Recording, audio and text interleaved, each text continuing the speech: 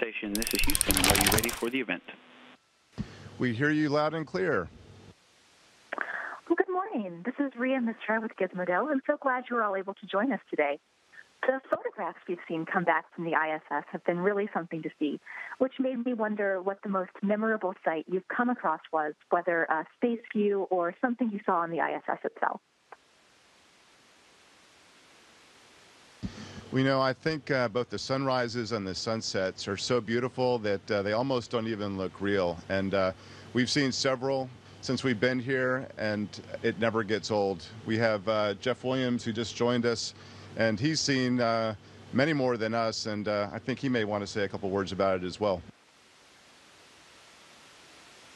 Yeah, I would just add sunsets and sunrises are beautiful. They're always spectacular, especially as they occur behind varying weather, and especially when you have big, huge thunderstorms that are going up into the atmosphere. That adds a lot of variety to it. It just never gets old.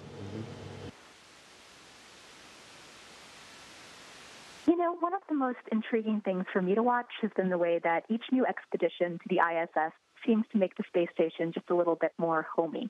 We've seen a coffee machine, an experimental vegetable garden. Having logged quite a bit of time on the ISS now, between the three of you, what element of home would you like to see added next?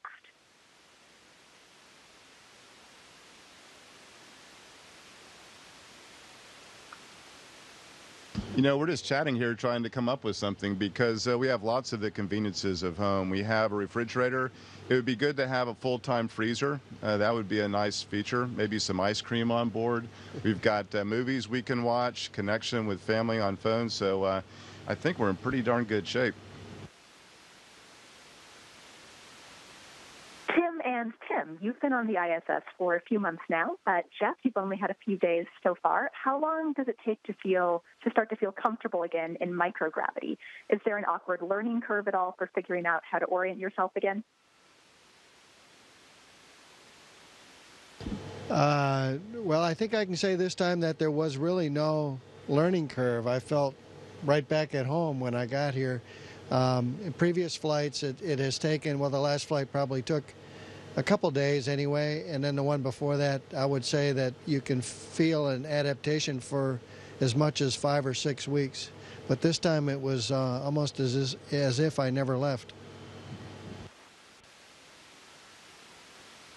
I hear you've got a new 3D printer headed towards you for the resupply mission, headed up later today. Any plans for what you're going to make first?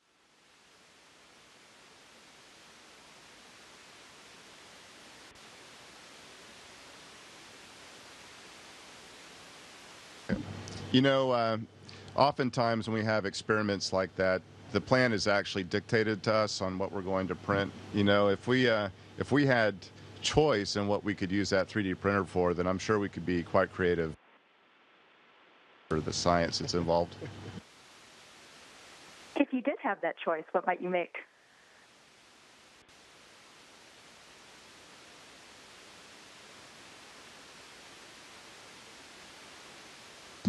You know, that's a good question. You know, I think perhaps, you know, there are some things here in zero gravity that are lots of fun to play with. You know, we like to play with water and food. And if we could come up with something that was unique to zero gravity in terms of how it would be able to demonstrate our experience here in zero gravity, that would be great. So I think we'll have to put more thought into that to come up with that perfect item.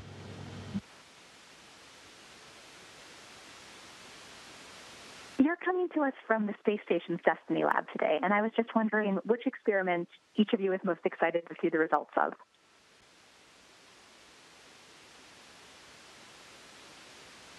Yeah, you know, I mean, we do so many experiments during a 6-month mission. I think there's about 250 planned for 46, 47. And lots of those experiments will actually just run autonomously from the ground with very little interaction from us. But some of them do require a lot of interaction. And, of course, many of those experiments are also done on our own human bodies as well. And for me, I do enjoy the human physiology experiments. I think it's nice to be able to contribute to the science that's going on board the space station for the benefit of everyone back on Earth. Also, there are some exciting experiments. I know Tim might like to say recently he's been involved in some flame combustion experiments, which from I was watching over his shoulder, I found them fascinating to be involved in as well. I particularly liked this experiment that we did in a glove box. It's right in front of us, in which we were experimenting with different materials and how combustion in zero gravity works with those materials. And so I think for the combustion scientists, they're very excited about it, and we're looking forward to seeing those results, hopefully in the near future.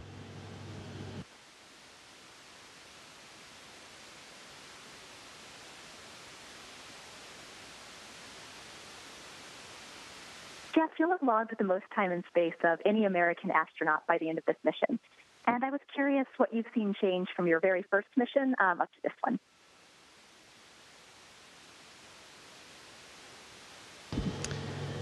Well, the most obvious thing is the station itself. The first time I was here, it was 2 modules before Expedition 1 flew. And then about a half a year later or so, Expedition 1 launched. And since then, there's been 17 years of continuous operation of the space station and over 15 years of continuous human presence on the space station, now over 47 expeditions. And subsequent visits, of course, we were at different stages in the assembly. Next time about halfway through. Last time here 6 years ago, we essentially finished the assembly. Now it's a fully operational, full utilization mode, an orbiting laboratory. And it's huge, and we're still all very impressed. Just when we look at it out the window, we got a couple windows that we can see much of the station, and it's very, very impressive facility that this international partnership has managed to put together. I've got a question from one of our readers for you. What's your favorite space recipe to make in the ISS? And they also want to know if you swap meals amongst different crew members throughout the mission.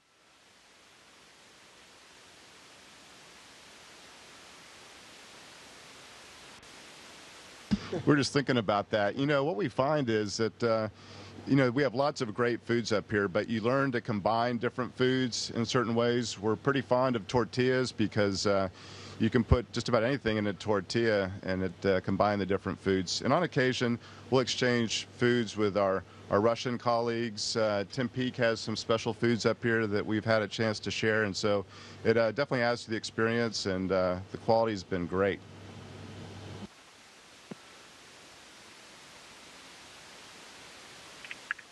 In the resupply mission that's headed up towards you later today, is there anything that you're most looking forward to receiving?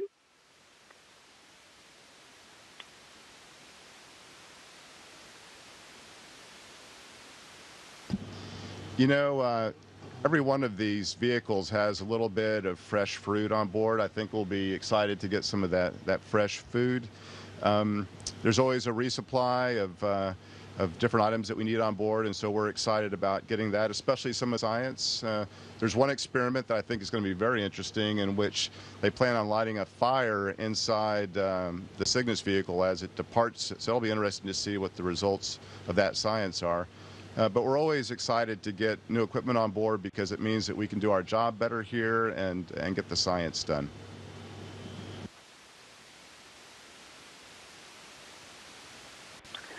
All right, well, this is our last question here, it sounds like. So I was just curious, what destination in space, besides the International Space Station, of course, would you most like to hit next?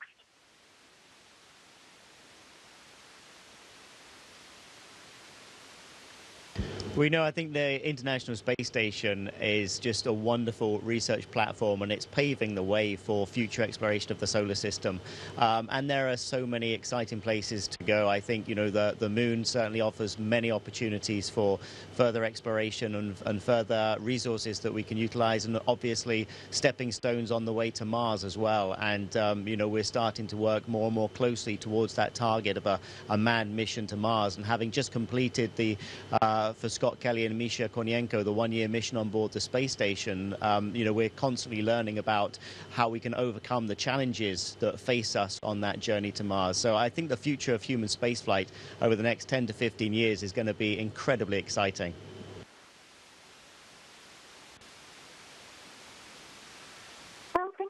guys. It was such a pleasure talking with you all. Have a great rest of the mission and a safe flight home. Thank you so much.